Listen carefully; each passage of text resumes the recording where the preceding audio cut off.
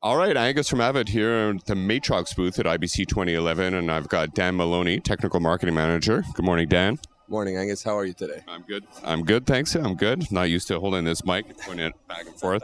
So Avid and Matrox, since version 5.0 of Media Composer, have been working together to bring a nice monitoring solution with Matrox MX02 Mini that was advanced to give H.264 accelerated encoding with their Mini Max. And I'm here with Dan to tell us a little bit about what's going on with the Matrox product line here at IBC.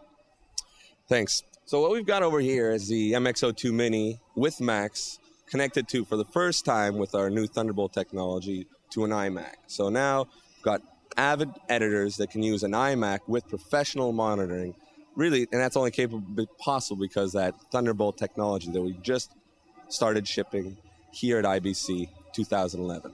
So now behind me, you can see that complete workflow by including also a Thunderbolt storage by Promise technology. So Avid editing on an iMac, Thunderbolt connectivity to give you professional monitoring on an HDMI monitor, and full uncompressed possible storage and throughput, again, enabled by the Thunderbolt connectivity.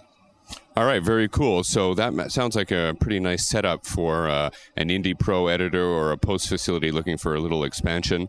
Absolutely. And you also have the possibility of using a 13, 15, or 17-inch laptop if you're in the field. Before, really, those 17-inch Mac laptops were the only possible solutions for field editors. Mac Minis now are a possibility with Thunderbolt connectivity. And of course, Mac Towers are still very suitable with our PCI Express Bus card or our Express Bus 34 for both Mac or PC editing with Avid. Excellent. Very cool, Dan.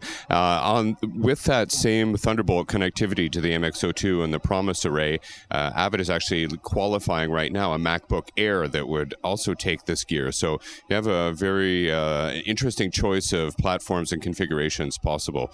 So excellent news from Matrox to help all the indie pros and everyone looking for new configurations out there.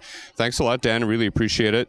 I thank you very much for coming by, Angus. All right, Dan, it's great. You know, Avid and Matrox continue to work together and looking forward to bringing you even more solutions in the future. So keep an eye out for that.